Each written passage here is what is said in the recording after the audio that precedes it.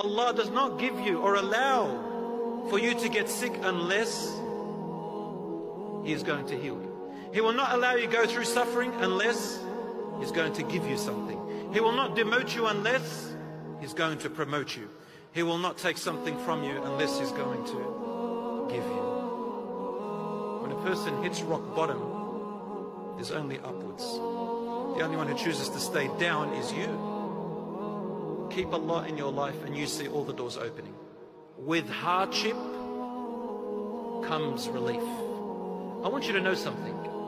The harder your life gets in something, know that the tougher it gets, the closer it is to relief.